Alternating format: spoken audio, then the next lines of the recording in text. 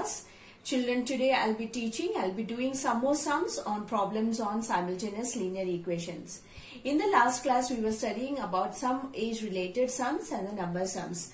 And in today's class, we'll be discussing about sums that are related with the number of days and the work done by the men and women, or done by any A and B, we can say it respectively.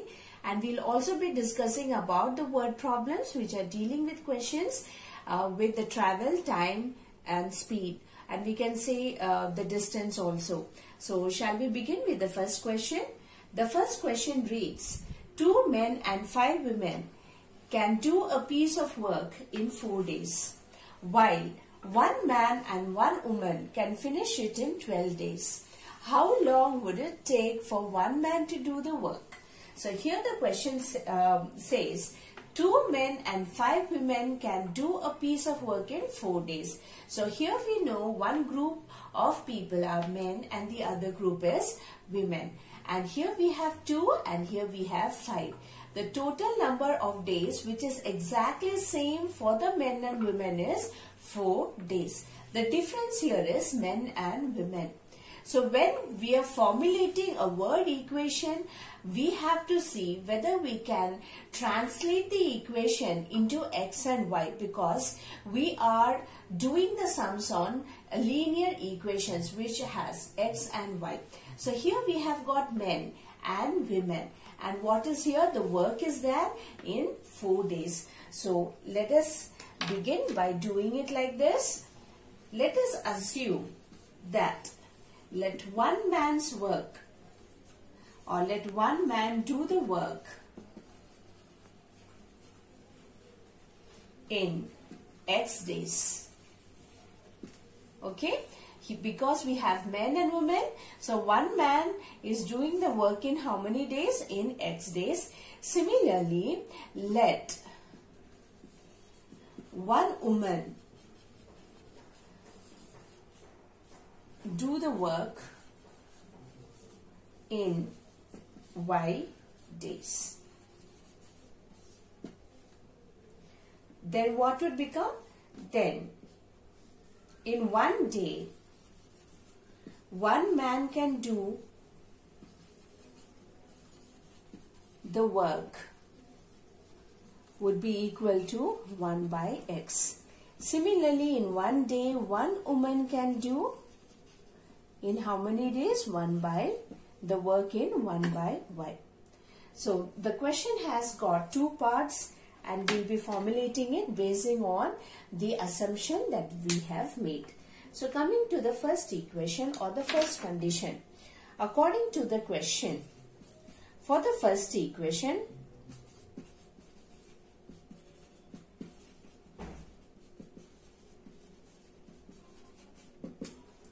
in 4 days, 2 men and 5 women.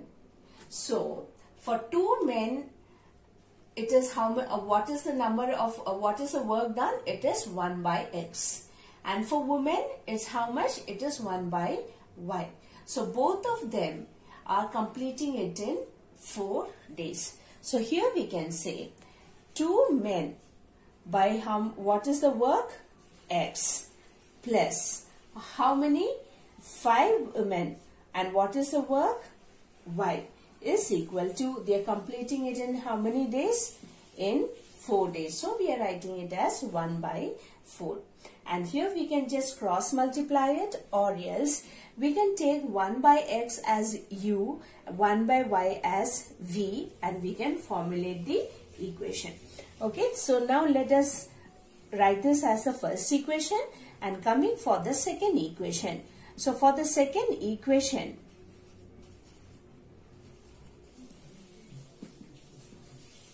we can formulate it exactly the way we have done the first equation. So 1 man and 1 woman. So 1 man's work will be 1 by x and 1 woman's will be 1 by y. It is completed in how many days? 1 by 12. So 12 days. So we are taking it as 1 by 12 days. So this is our first equation and second equation. I'll be doing like I'll be bringing this into a linear form, and we'll be finding out how much work can be done by a single man. Let us take 1 by x as u and 1 by y as v. We can either take a and b, p, q or u, v, any of the literals we can take. So substituting in the place of 1 by x u and in the place of 1 by y, we are substituting v. We get both the equations transformed as 2u plus 5v is equal to 1 by 4. This is our first equation. When we simplify it by multiplying 4 with this side, so we get here 8u plus 5 4s are 20, v is equal to 1. Okay, so this is our first equation. Now coming to the second equation. Second equation here, 1 by x is u plus 1 by y is v is equal to 1 by 12. Now multiplying and simplifying this, 12 with u and v, we get here 12u plus 12v is equal to 1. This is our second equation. So now from equation 1 and 2, let us take the equation 1, 8u plus 20v is equal to 1, 12u plus 12v is equal to 1. Here we can solve it by any of the methods. I am solving the equation by this elimination method. So in order to eliminate either of these variables, I am eliminating the u variable. So I am multiplying the first equation with 3 and the second equation with 2. Thereby what do I get? 8 3s are 24u plus 60v is equal to 3. 12 2s are 24u plus 24v is equal to 2. So in order to eliminate, let us change the sign, minus here and minus here. So this will get eliminated. So 60 minus 24 we get here plus 36v is equal to 1. So this gives us v is equal to 1 upon 36, and this v we are going to substitute in any of the equation. Let us substitute in the second equation and get the value of u. So substituting, or let's substitute v is equal to 1 by 36 in equation 2. So our equation 2 is what? 12u plus 12v is equal to 1. So in the place of v, we are putting 1 by 36. So 12u plus 12 into 1 upon 36 is equal to 1. 12 3s are 36. Thereby simplifying further, 3 into 12 we have 36u plus 1 is equal to 3. We are multiplying it this side also. It is 3. Therefore, 36u is equal to 3 minus 1, which will give us 36u is equal to 2, and u is equal to 2 upon 36. When we cancel it, we get 1 by 18. Since we have substituted the value of u as 1 by x, the work or the man, he completes the work in x days. So we need to find out the x. So we have substituted, or we have assumed that u is equal to 1 by x, which is equal to y. U's value is how much? 1 by 18. Therefore 1 gets cancelled and x is equal to 18. Therefore the number of days taken for one man to complete the work is how many days? Is 18 days.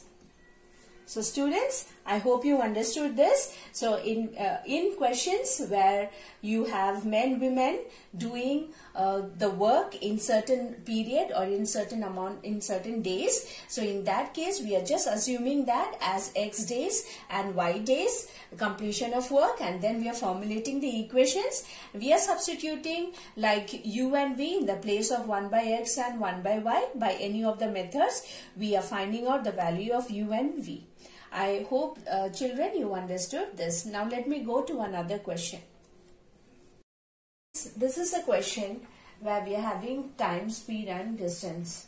A train covered a certain distance at a uniform speed. If the train had been 30 km per hour faster, it would have taken 2 hours less than the scheduled time. If the train were slower by 15 km per hour, it would have taken 2 hours more than the scheduled time. Find the length of the journey. In questions where you have time, speed and distance, we'll have to use this formula. Distance is equal to speed into time.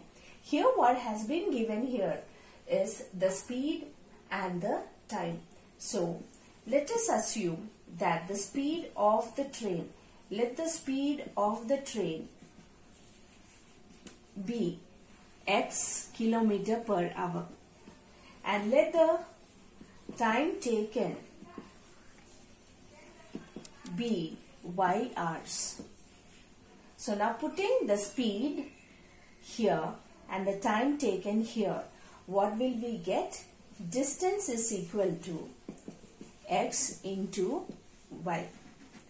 The first part or the first case of the question reads, if the train had been 30 km/h faster, it is telling about the speed of the train. If the speed would have been 30 km faster, so we have added 30 here, and it would have taken 2 hours less than the scheduled time. So our time is how much? Y. So it is taking 2 hours lesser than the scheduled time, and this is equal to what? Our x, y. Okay, so now let us multiply these two. What will we get? Xy minus 2x plus 30y minus 60 is equal to xy. When we take that xy that side, we will get xy minus xy, that will get cancelled, and so we will get 2x plus 30y is equal to 60. Dividing the whole equation with 2, we get minus x plus 15y is equal to your 30. So let us multiply it with minus sign. X minus 15y is equal to minus 30. This is our first equation. Now let's formulate the second equation using the same assumption of speed and time. Now let's formulate the second equation. If the train were slower by 15 km per hour, which means minus 15, x minus 15, because x is the speed, we are lowering it or reducing it by 15 km per hour. It would have taken 2 hours more, means y plus 2 is equal to xy. Now multiplying both the factors, so xy plus 2x minus 15y minus 30 is equal to xy.